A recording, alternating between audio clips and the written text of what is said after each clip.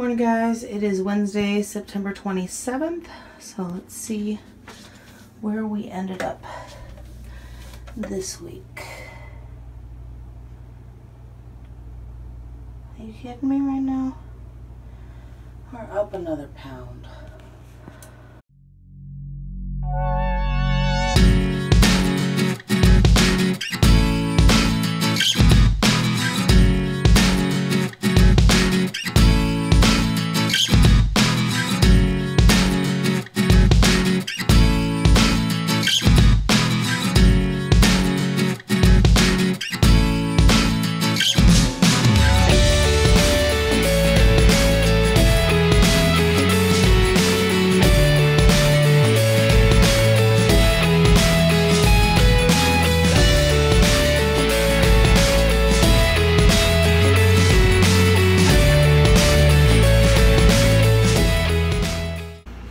Hey guys, so another frustrating week with the scale. I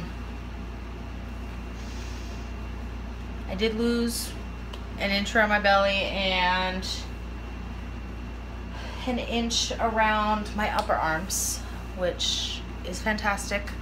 My thighs, my calves, I gained a half an inch each, but I worked my thigh, I work my thighs every day. I do squats, and so it doesn't surprise me that they went up. My calves I did work yesterday, and they are still sore, so I'm assuming I built up a little bit of muscle there.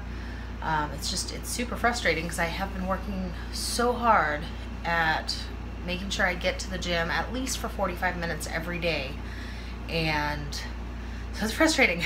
Like, I know I'm building muscle, and burning fat, so I did have to go back and look at pictures and just look at a brief comparison as where I was 3.5 months ago to where I am now. And I mean, I see, you know, incremental change, and that's fantastic to see. It's really helpful to see that change side by side. And because on a day-to-day basis, you know, you look in the mirror to get dressed and everything, you don't really notice these little changes. So seeing the difference between the two has definitely made it a little more positive today, because when I saw the numbers on the scale go up again, I was really upset by that. So yeah, that's where we're at this week. I am not sure if I am going to have a meal prep video up on Sunday. I'm planning on going out of town. If I do not have it up on Sunday, I will have it up on Monday.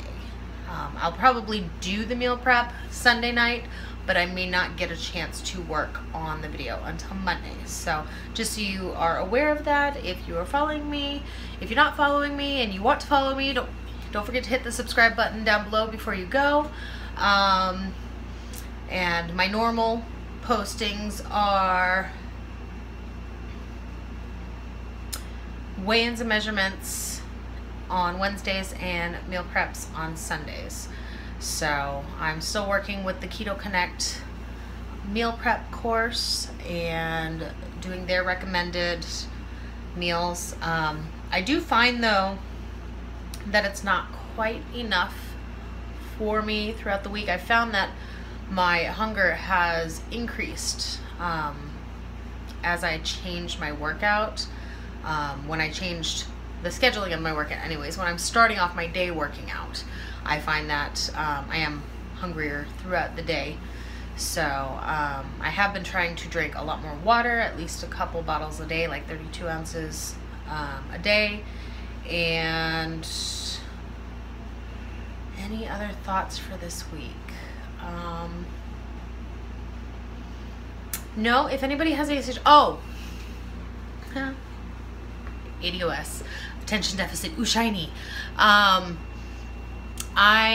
am going to try this week, rather than doing my normal cardio and weight training and working my muscle groups, I am going to see if I can kickstart it a little bit by doing just cardio this week and not weight training, and see if that'll start burning the fat a little bit more. Yeah, and that's all I've got. So if you like these updates, give me a thumbs up, and if you haven't yet, hit that subscribe button down below. And thanks for watching. We'll see you later. Bye.